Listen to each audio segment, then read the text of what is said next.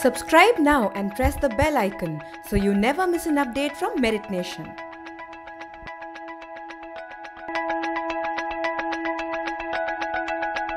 A very interesting way to learn about chemistry is cooking, as there are a lot of similarities between chemistry and cooking.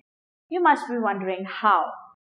We know chemistry is the science of matter and it deals with conversion of one form of matter into another. Cooking also deals with conversion of one form of matter into another. Most importantly, both of these involve mixing of substances.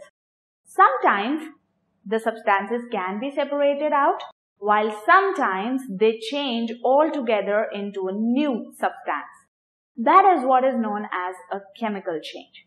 So based on this information, let us see what changes occur when a candle is lit. So as we can see, when a candle is lit, light is given out, heat is given out, and the wax of the candle starts to melt. The color of wick of the candle also changes.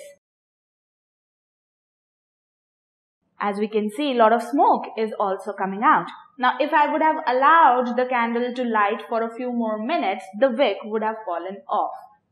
Can we bring back the wick of the candle to its original form? No, we cannot. So this definitely is a chemical change.